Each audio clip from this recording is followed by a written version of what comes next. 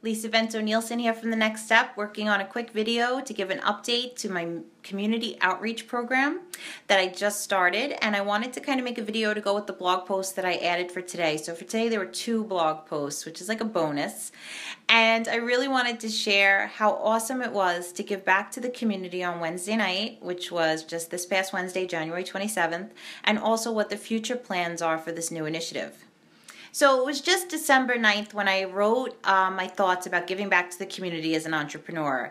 And I talked about an opportunity that I had identified where my skill set could be actually used in such a way to really help people to be able to take their next step and to help people that wouldn't normally be in my quote-unquote client list, but that I could actually benefit from helping them and they could benefit from my help. And I think a big part of that is that in order to be an entrepreneur and in order to succeed in life and career, I think it's so important to give back. And again, that could just be my own perspective, but I don't think so. I think it's across the board that if you give, you get. So when I first identified giving back to the community as an entrepreneur on December 9th, I was able to think of it, make it happen by January 27th.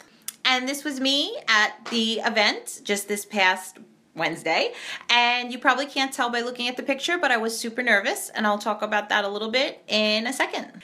So why was I nervous? I had a whole speech planned with talking points and all this stuff, and then when I walked in there, I kind of threw it away, and I decided I am just going to be a doer. And I sat down and I had a conversation instead of a teaching lecture, and I kind of said, okay, this is my background and this is how I can help you. And then I went from there to actually identifying a plan to help the you that I was speaking to.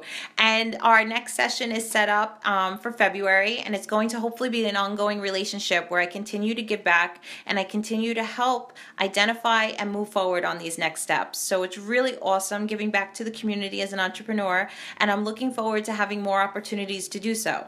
So much so that I just created its own page about the Next Step community outreach and more, talking not only about the college readiness seminars, but also other ways in which I can give back and give some of my skill set and ideas to other people and help them take their next steps.